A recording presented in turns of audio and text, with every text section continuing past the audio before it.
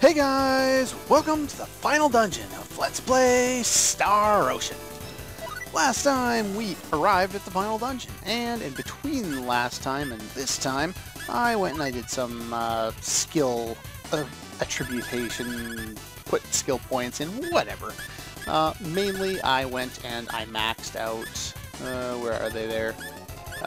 I maxed out Patience and Perseverance, almost, for my 3 characters that I'm actually using, other than Radix, of course. I also put in some additional points into things like Gale, Writing, Kitchen, Pietri for some people. What else did I put points into? Yeah, if you want to check out these guys, I've lowered them down to about 130 SP. They'll gain some more of that by the time they match levels with my other characters. What else did I put points in yet? So, Perseverance up to level 10, Patience up to level 9, and that should max out your training at level 10. You can put an additional point into Patience for the, the extra skill points, or the stat points, but that's about it. And I will, of course, do that eventually, but not now. Basically, I just wanted to get everyone as many stats as I could based on where they were at, and so I did that with those 3. These 4 characters I haven't touched since last time, at least I don't think I have. I will get to them eventually. I want to get everyone up to the same level and then, muck around with different party ideas. Who knows what I'll end up doing. But anyway, that's what I've done at this point. Now, this dungeon, it's not super confusing, but it's not easy to understand either. So let's go through here. Going down will lead you to an area that I will get to by taking a different path, so let's first go to the left here. And of course, let's go in the first door we find and find a treasure trove. Of course, this was one of the last rooms I went to the last time I played through this area because I forgot about it. Yeah, every time you see the first door in an area, you never think, wow, geez, that can't possibly be, a treasure room. That's probably the right way. I'm supposed to go past it, go find all this other stuff first, but whatever. Anyway, we picked up some pretty good stuff here, so first of all, let's go to you, and we found a Star Cloak, which isn't bad at all. I'd actually think it would be better than the Mithril Mesh, because it's got some evade on there as well, so I'm going to give that to you. What else did I pick up? I picked up a couple of unidentified things. Let's go identify those right now. Let's see, I've got some jewelry from random battles, or maybe I got that from somewhere else. Let's identify that stuff too. A second fairy ring, that's not bad. Gem, we get a piece of mithril, which I think you only ever use one in the game. A star ring, which is useless. I will show that off in a moment here. As long as I can identify the rest of this stuff. Jeez, that failed way too much. We get a Star Guard, which I don't really need. And we get the magical bikini for Prissy, which of course I don't have, so no, I don't think anyone else can equip that. You'd think that they would, have done something like, oh, all females can use it, or something like they did in the Xeno series, where everyone, or at least at the start, I think half the characters got swimsuits based on an FMV, and then in the next game I think all of them got swimsuits, I think it was an accessory and it didn't change your appearance in that game. Let's take a look here.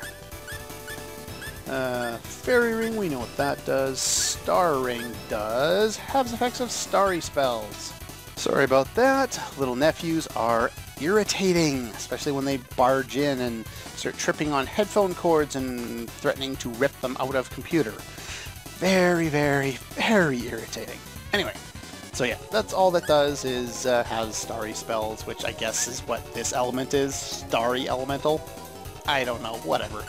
Anyway, not particularly useful. We did get a Star Guard. I believe the only one missing one right now is you, so you can have that. And let's move on. This dungeon probably going to take a little while. Let's start with the new enemies. Let's, well, okay, I guess I can just attack them. That would be Explosion.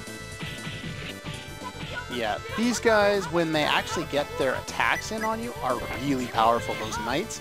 They'll do about 1,000 damage to Radix per hit, and of course, their throwing sword hits twice, so that's 2,000 damage in one hit. And you usually can't block the backswing because you usually can't hit the enemy fast enough to, stop him. Anyway, you'd think, the big center path, this will probably lead forward, and no, it leads to a dead-end room, which has absolutely no purpose in this game. I don't know why it's here. Anyway, easiest way to kind of remember the process, of going through this area is when you hit this, I guess it's technically the second stream, it's the first big main room that you come across. What you're going to want to do is you're going to want to start on the right, enter the first door, and then keep moving to the left. And then eventually we will cut down to a second layer and do a similar thing. So we start off with the right door there. Those ones we'll get to after. First we want to take this door.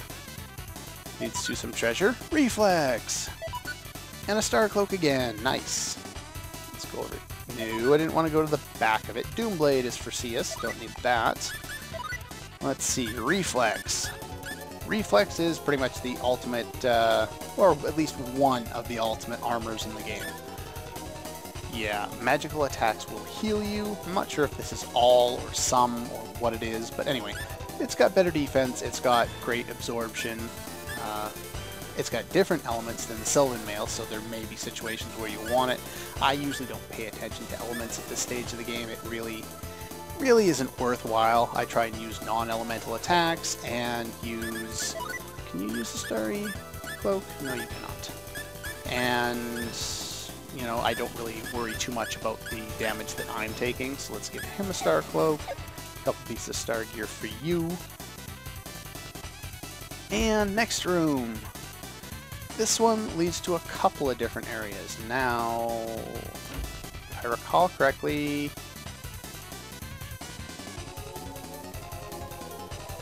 this the one that I wanted to do now?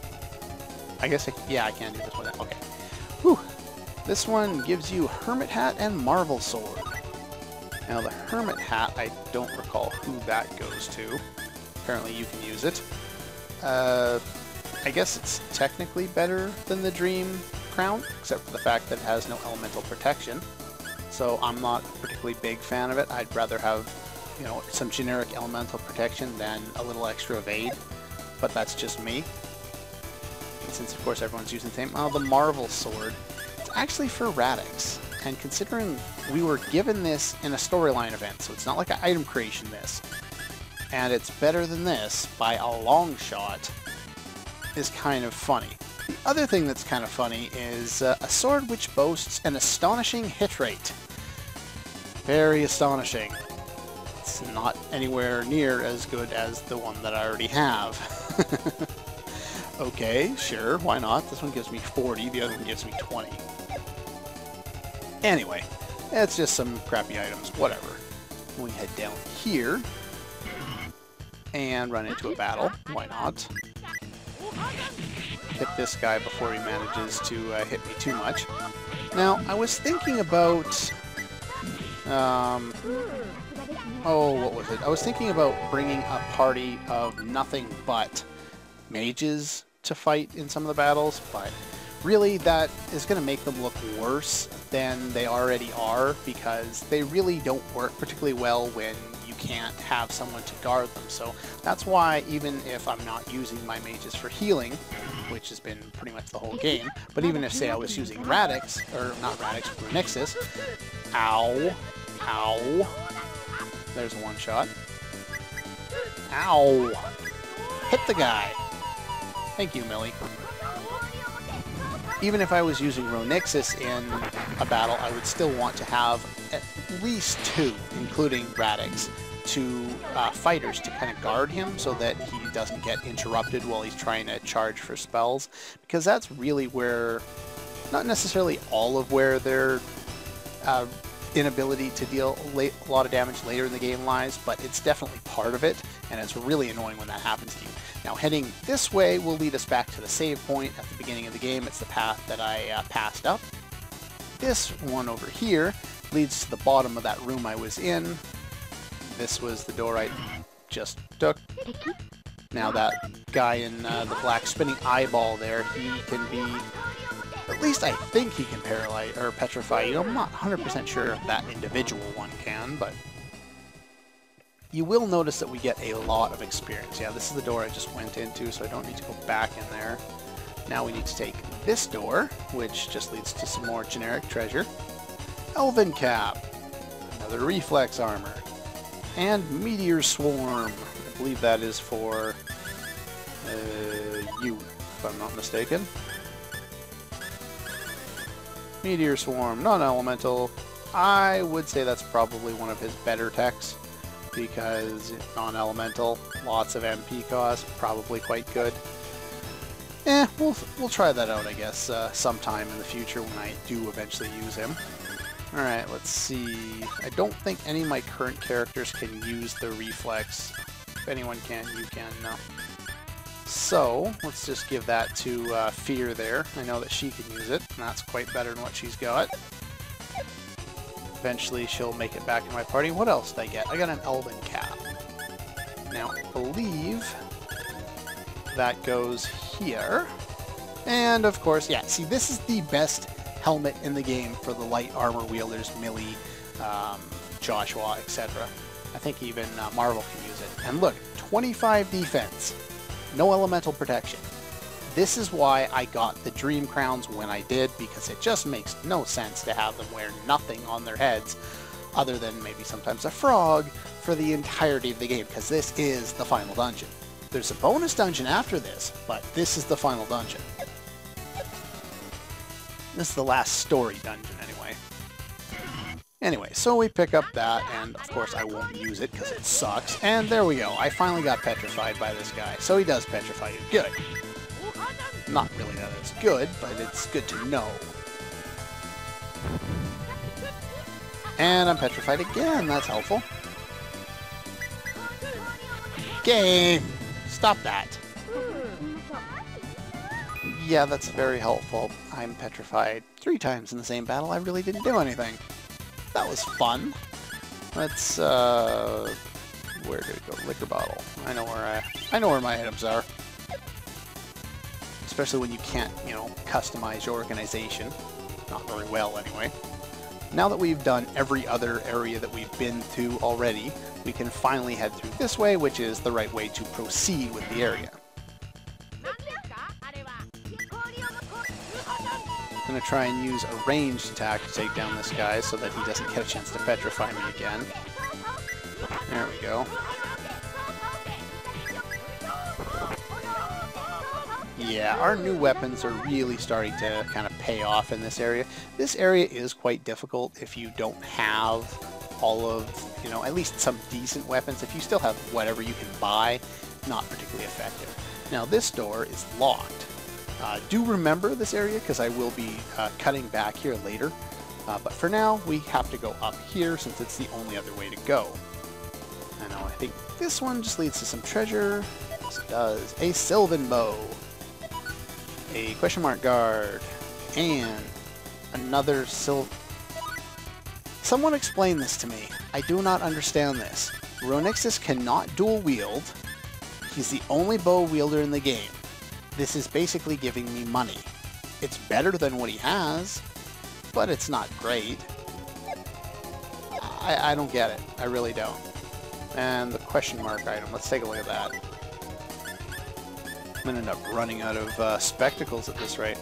Especially when I identify things like the Cat Band, which is, again, I believe only equipable by a certain bikini-wielding character. Yeah, I don't think anyone else can use it. Maybe you can. Nope, not even you. Okay. So anyway, let's head down. Run into more fights against the same enemies, which will still hurt me. As long as they can get hits in. If they can't get hits in, they're not going to do a lot of damage. There we go. They can just sit back. Keep some more stamina going. And if we continue down through this part of the dungeon, it's pretty straightforward. Pretty much one door leads to another door, which leads to a battle, which leads to another door. There's not a whole lot of variety in this part of the dungeon, unfortunately. The biggest part is, you know, that first section and a later section where you basically get stuck in the same situation where there's a whole bunch of doors and you have to figure out which one to go into first, blah, blah, blah. Ah, there we learned Raise Dead, which I think is level 48? No, 46, okay. Where am I going here? We finally learned the resurrection spell for Millie there. She's the only one, as far as I know, who has it. She's also the only one with Fairy Heal and Fairy Light, making her pretty much, and Dispel, which makes her easily the most useful mage, even if she doesn't do any damage in the entire game. So yeah, definitely like to have that spell. It will allow her to revive people if, you know, Radix dies or something like that. And I don't have to go into my inventory now to use an item every time someone dies, which of course is nice.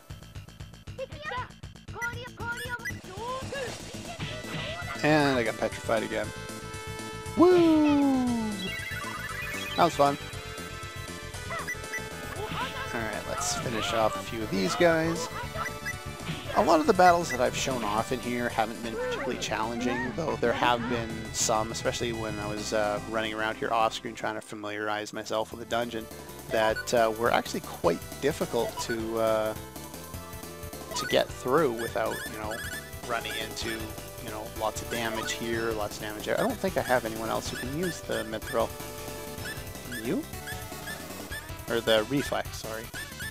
No. No one else can use it. Okay. Both Cius and Ashley, I believe, can use it, but of course I don't have them. Anyway, here we can flip a switch. What this does is it opens that door that I was talking about before, the one that was locked. So that's going to do it for this episode of Let's Play Star Ocean. Next time I will meet you back there at that now unlocked door, and we'll be able to head through there and continue through the rest of the dungeon. Anyway, that's all for this one, and I'll see you guys next time.